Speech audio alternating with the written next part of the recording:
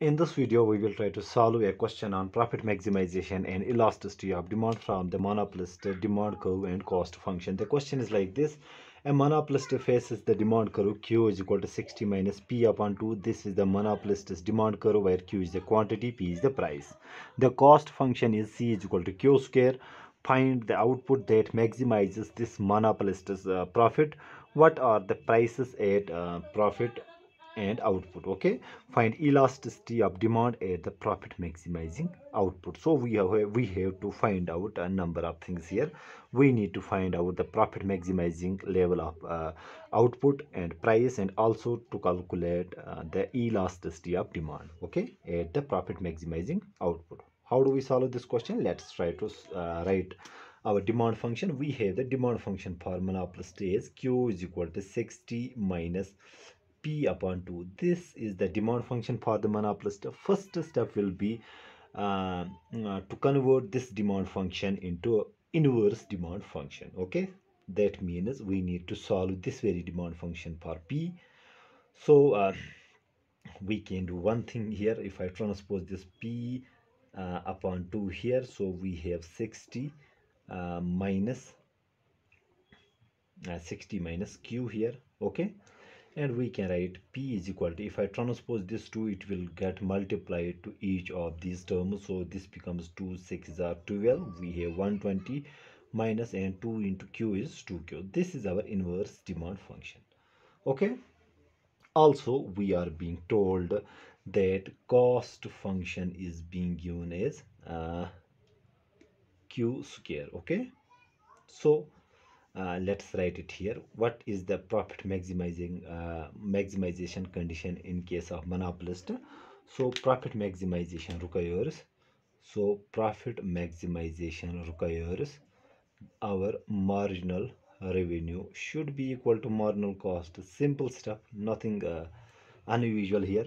So we need to find out the marginal revenue and marginal cost. We have inverse demand function, so first we need to find out total revenue to get the marginal revenue. Okay, so total revenue is simply equal to price into quantity. Okay, when we multiply price and quantity, we get the total revenue.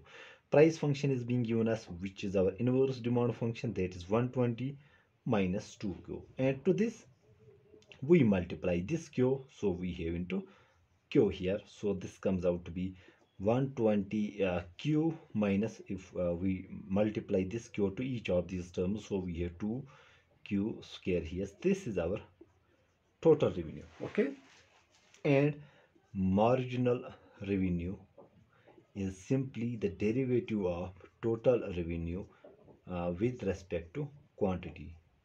So taking derivative of this function with respect to Q gives us marginal revenue. Derivative of Q is 1, so we are left with 120 minus derivative of Q square is 2Q, so 2 2s are 4Q. This is our marginal revenue.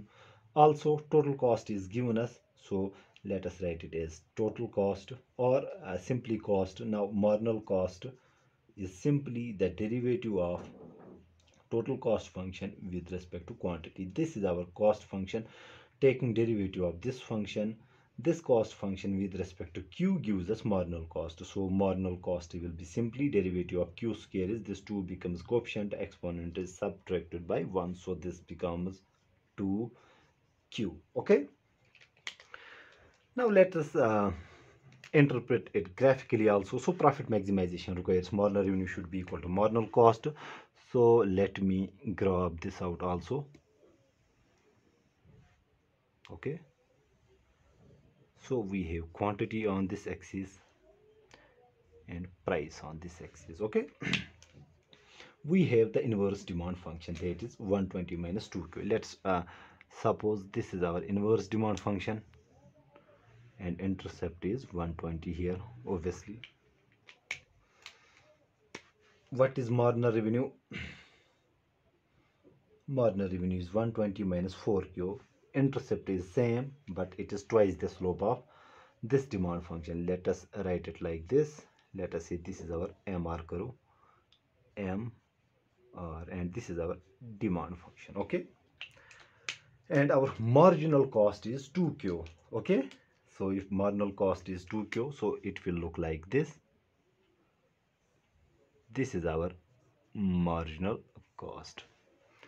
Now profit maximization requires that marginal revenue should be equal to marginal cost. This is our marginal revenue, this is marginal cost. The intersection of these two gives us the equilibrium quantity, and let us use another color. We have here an equilibrium price or profit maximizing output and price. So using this very stuff, marginal revenue is equal to marginal cost. Our marginal revenue is 120 minus 4Q, and we equate this with marginal cost, which is equal to 2Q. Solving for Q, so L is minus 4Q, turn upward, transposing it will become plus 4Q. So we have so plus 4Q plus 2Q becomes 6Q. 6Q is equal to 120, which gives us Q is equal to 120 upon 6, which gives us 6 ones are 6 twos are 12, so we get here 20. Okay, I hope I am making the calculation right here. So profit maximizing level of output will be equal to 20. Okay, so we have Q is equal to 20 here. And what will be the profit maximizing price? So simply just plug this Q is equal to 20 in the demand function. Okay, so if this is marginal revenue intersects marginal cost, so price will be, sorry, this is not our price function. So corresponding to this equilibrium output, the price can be found out by just going up to this demand function, and we get here the profit maximizing price. Okay, I made a mistake here and I am rectifying that very mistake here. Okay, so just plug Q is equal to 20 into the demand function. This is our demand function and this is our demand function. Let's write it here. This is our demand function 120 minus 2Q, so P is equal to this very stuff. So just plug the value of Q here.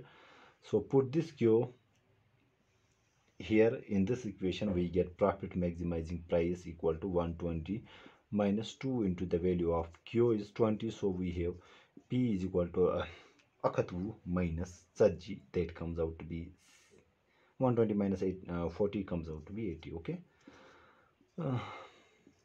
I hope I am making the calculation right. So we have here 80 as the profit maximizing price. Okay, now so what are the prices at profits and output? So we got this. Now we need to find the elasticity of demand at the profit maximizing output. So how do we calculate the elasticity of demand? So elasticity of demand is simple. So dite me godiyat yokun thana. Okay, so elasticity of demand is calculated. Let us write it here. Elasticity of demand, let us denote it by D, is equal to dq upon dp into p upon q. This is the formula for elasticity of demand. dq upon dp is nothing but the derivative of this ordinary demand function, the given demand function with respect to price. Okay, so taking derivative of this very function, what we have q is equal to 60 minus, so I can write it 1/2 can be written as 0.2 p, or let's write it as it is. Okay, we don't need to bother here. So we have 1/2 p. So to calculate elasticity of demand, we need to calculate this very derivative. That means dq upon dp, taking derivative of this demand function with respect to price. So derivative of constant is 0, derivative of p is 1, so we are left with minus 1/2. This is our dq upon dp. Now elasticity of demand will be equal to dq upon dp, which is 1 minus 1/2, into the price which we calculated, I guess that is 80, upon q, equilibrium output, which we calculated, that is 20. Equilibrium output, or you call the profit maximizing output. So 2 ones are 2 fours are. So we have 2 ones are 2 twos are. I guess I got elasticity of demand is equal to -2. Okay, if we want to take, we can also take the absolute value here. So elasticity of demand will be -2, its absolute value. So we got elasticity of demand is 2. Now how do we interpret this elasticity of demand? Simple. It says us this very 2 which we got as elasticity of demand, it says us if, let us say, price increases by 1 unit I or by 1%, quantity demanded will decrease by 2%, and same is true for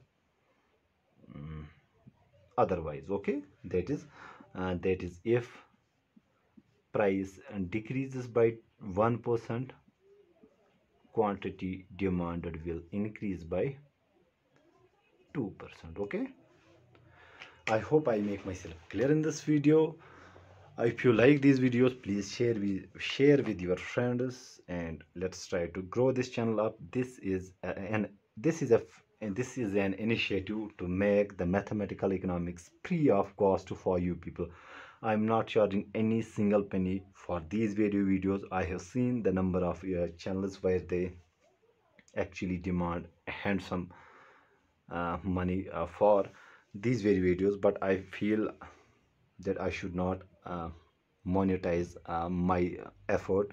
So my endeavor will be to inculcate the mathematical stuff to you people. So that only needs your cooperation. Okay, so if your feedback will be very important for me, then I can move forward. Otherwise, at times I will not say depressed, saddened by the reaction of the people, because I give my 100% to make the stuff for you people, and at times the reaction or the response from you people is not that very satisfying. Okay, so let's try to see how does this goes. Okay, so I hope I make myself clear in this video. Thank you.